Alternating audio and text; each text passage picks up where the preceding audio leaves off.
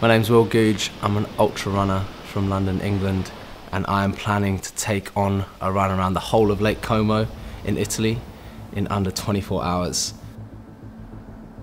There's a part of me that's never concerned by distance, but I was genuinely concerned. It always gets to a point where physically you're going to be fucked, and I think that's when the mental side of things come in, and that's probably where I do the best. Okay, so tomorrow it's only going to get up to 29, which is okay. This is beautiful. I went to Lake Como back in October 2020, and when I go to a new place, I just love running to explore it, and obviously Lake Como was going to be one of those places I just put my shoes on as soon as I arrived and got out the door.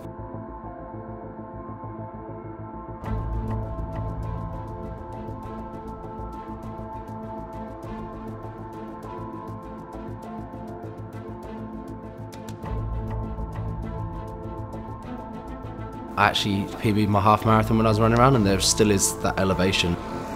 I get that buzz when I run somewhere new. As soon as I finished, I went on Strava and I started creating a route. I was like, I wonder how far this whole lake is round. So I made the route then and there, and since October 2020, I've been like, I'm gonna run around this whole thing in 24 hours, and now the time has come.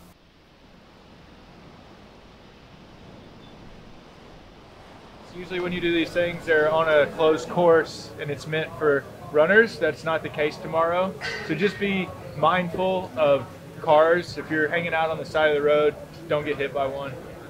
And try not to hit any other cars with your car. Yeah, Italian drivers are pretty crazy, so watch out. So I don't know if I can do it in a lot of time. That's why I'm excited about it. But I'm still confident it's going to be done whether I do it in the time or not. So in terms of tomorrow, we're going to start at 8 AM. You know where the start line is, right? I just think we'd be there by 7:30. Those that are the crew.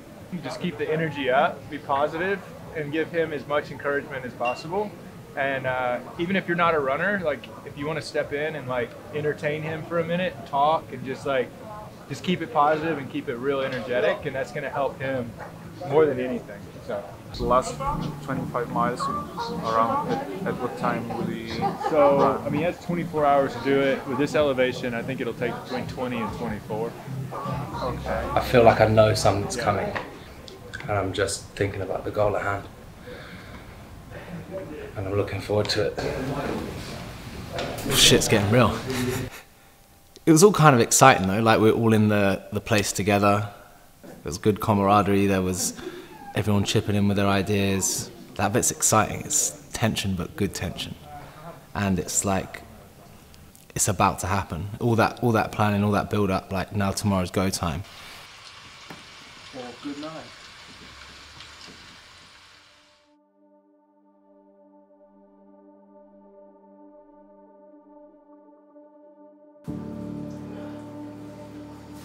Everybody sleep okay?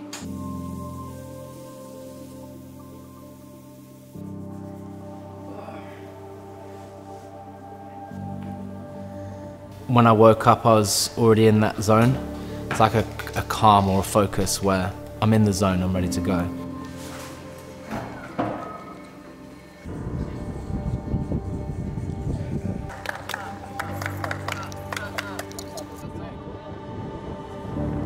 I didn't know if I could make it, and that was truthful. I didn't know if I could. I was always going to go the distance, but that distance within 24 hours is aggressive for me. You're pushing it this time.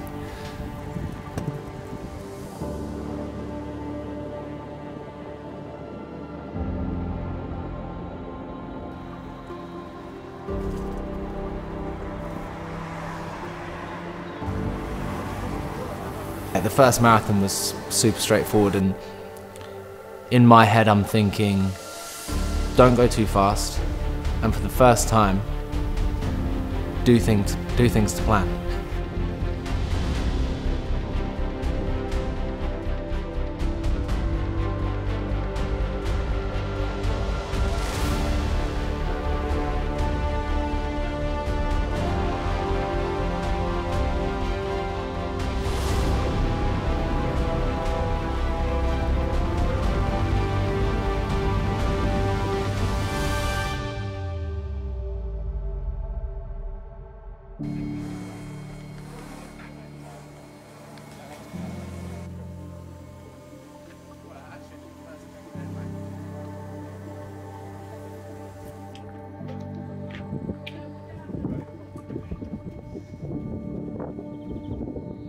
somewhere beautiful this morning. The most beautiful place I've ever run was the northern coast of California. Yeah. And I ran a marathon there. And the whole time I was just like... And I hope that you will find as beautiful as California, Lake Como. Well, no, I was saying, I can't... This is even more beautiful. Yeah? Yeah. I've never had Shelley crew me before, but she took lead role real well. So with them there, it's like it takes off a massive level of concern for me because there's so many moving parts and so many people, like when someone should run with me, if they should leave me alone, getting things ready for me when I come into a pit stop, and I don't have to be concerned about the crew or any of the extra people. We'll get it to him. We can Yeah. trade it out in a minute. Yeah. Just mix another one. Mixing up electrolytes. It's really hot out today. And Will is sweating a lot. And we finally found some ice. We've been searching for a while. Nothing is cold. And now I think we can just keep him a little cool, get him through the hottest part of the day. He'll be golden. I think we're still, it's like almost 4, but I think it's still gonna be hot for a few more hours, so just can't let him blow up yet. We gotta get into the night.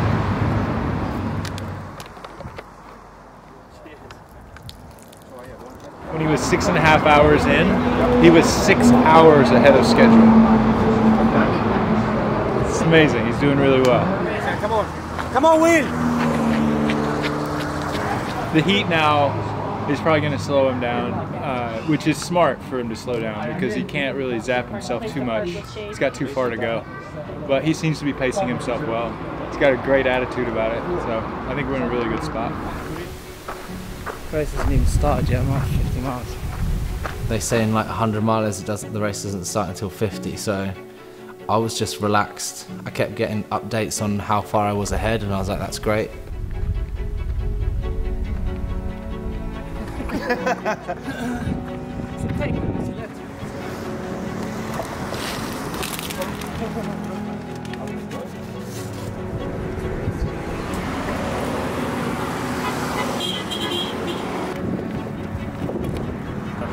I think it'll get weird probably late this evening, like midnight onward. Energy will probably drop, like less people around, it's dark. That's when the real hills start. So he'll start experiencing a lot more having to climb and descend. So I think at that part it'll probably get a little more challenging for sure.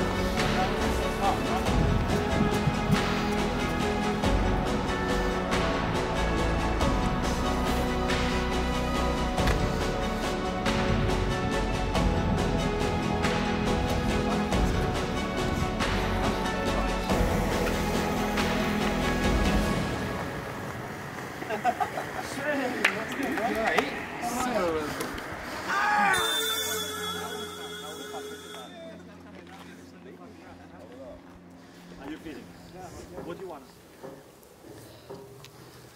You want me to call him? Did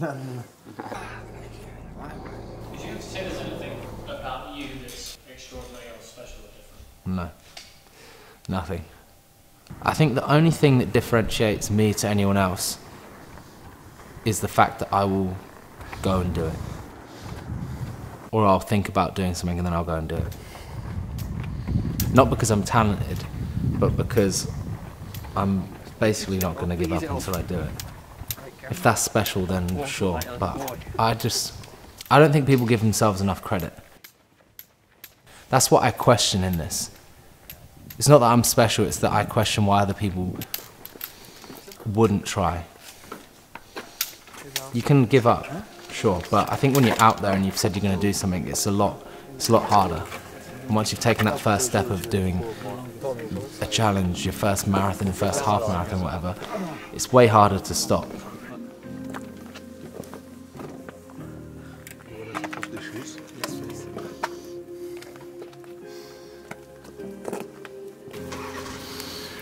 gonna be wild. You do this while you're laying here? Yep. When it got to that last section, when I was thinking about the nap, Robbie was like, let's not do recharge. Let's just go straight in with ignite. When I put that in, I was laying on the floor. It's just like an intense like focus, and it's not like you feel all of a sudden awake, but there's like energy, and it's like you need to use it. Are you wondering how many kilometers left? 21. Do we have any? 20-ish? 21?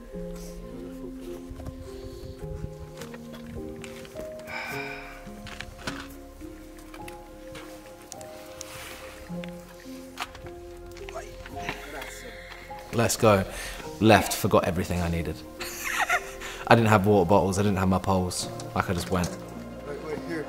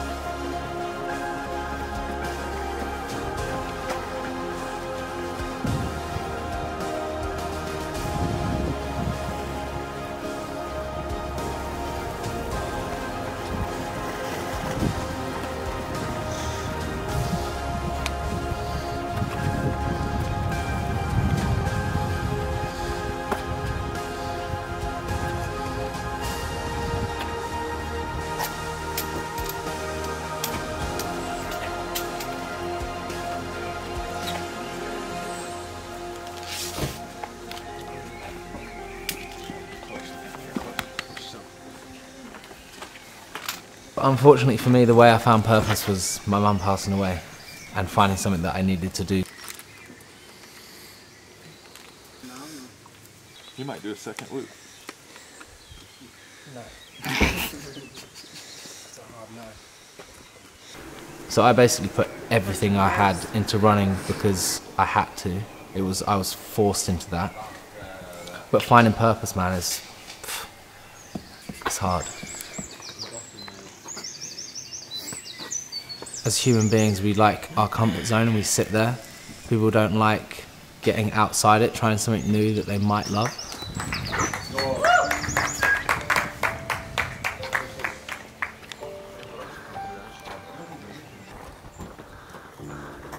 I guess it's like the most prominent state of runner's high.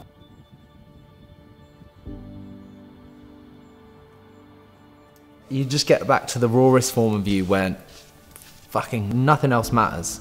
You really, really, really want to stop because it hurts, but you know you can't, and so you just carry on going anyway.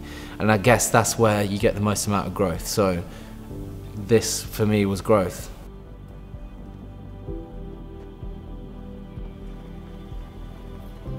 When it got to 60 miles, that was cool because that's 100k. Getting to 94 miles was cool because I did 93 before. So that was like, wow. Getting to 100 miles, basically at the end.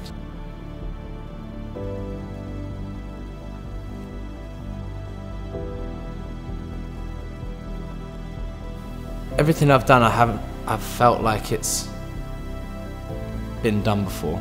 The fact that no one had run around that lake, that was like a different feeling for me. It was quite special, and because of people out there that had flown out from the States, UK, people in Como, like, I was like, this is fucking sick.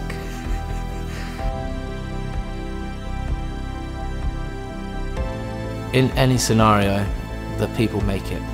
The best moments are always shared experiences.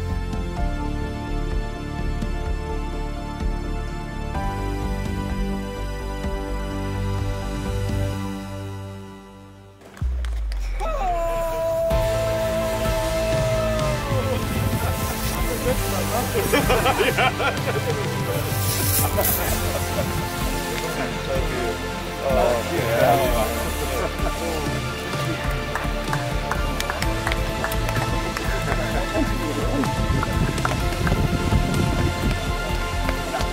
much.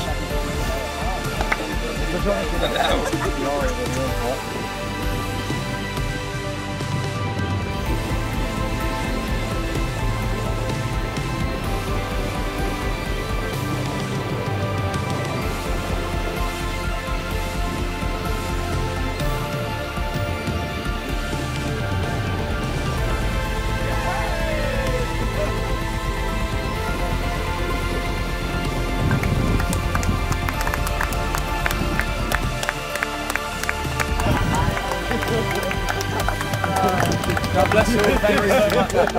That was nice. I just loved it. Doing that adventure as a crew, unreal. It was a privilege. Oh, that was sick, eh?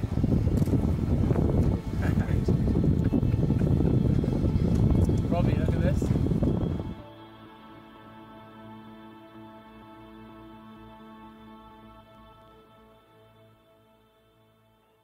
Yeah, I really did like all of it.